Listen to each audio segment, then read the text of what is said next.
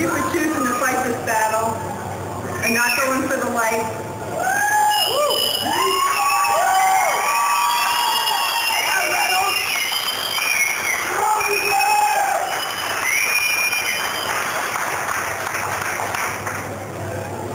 I know the road is long and hard, but you are a warrior. Adapt and overcome. You can do it. I know you will. And I am honored to be your mom. Nick, Jeff, and Greg, I love you guys. As a family united, we can get through anything. Divided, we'll struggle. Wendy and Kathy, there are no words. The power of three, so motivate. My message to everyone else isn't anything you haven't heard already or that you don't know, but we tend to forget. Please let your loved ones know how you feel about them. Make time for them.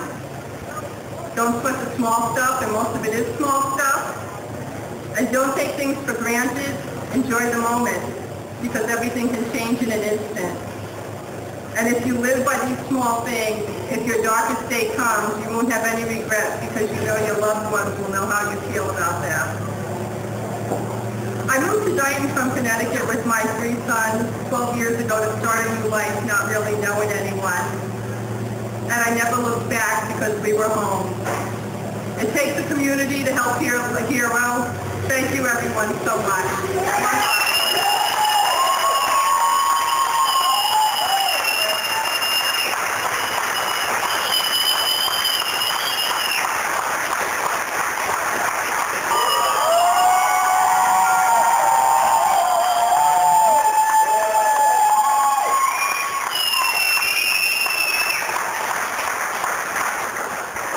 I'll try to be good here. First of all, I'd like to thank everyone for coming out today, and let's celebrate my life. And even I didn't realize how precious this life was.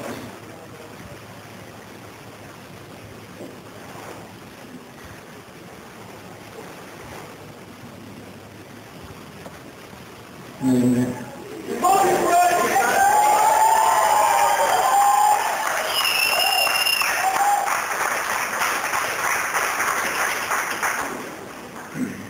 So as I was saying, I didn't realize how precious life was until my accident. I still don't know why God dealt me this hand. I'm told, shouldn't be knowing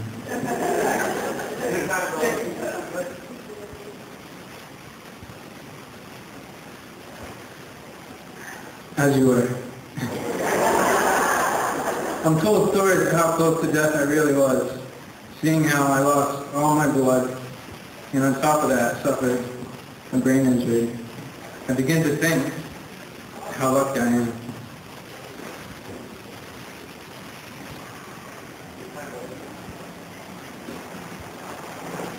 But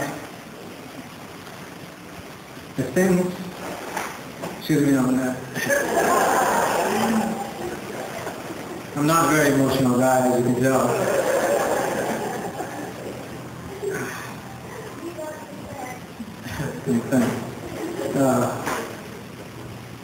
Let's see, where was I? Well, but if things like the ambulance was only 3 minutes away from my scene, the surgeon happened to be working on a Sunday, if things like these weren't in place, we all know I'd be dead.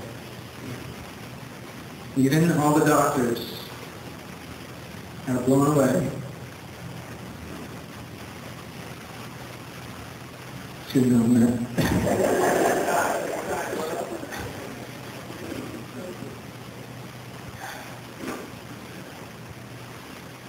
As I was saying, even all the doctors are blown away by the progress I've made.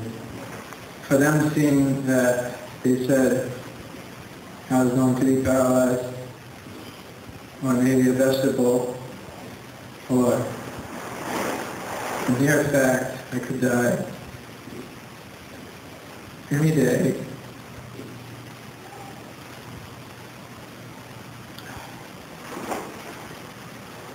In my first 3 weeks in the hospital, excuse me a minute.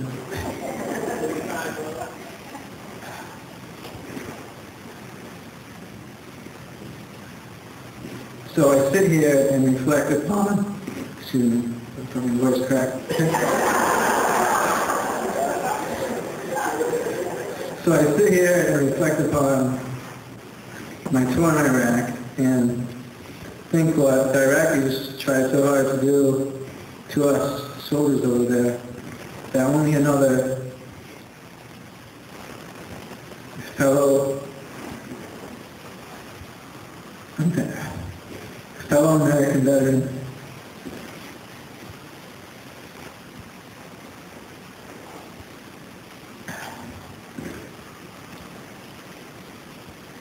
did to me, and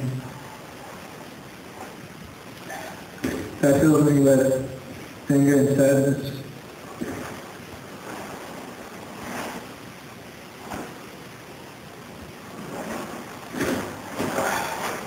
This is by far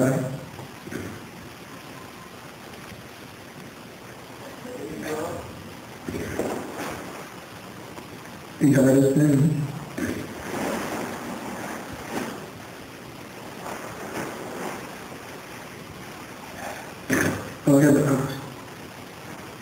I ever had to deal with. The only reason I'm still living is because I didn't want to leave my great family and awesome friends go. So thank you for all the wonderful support.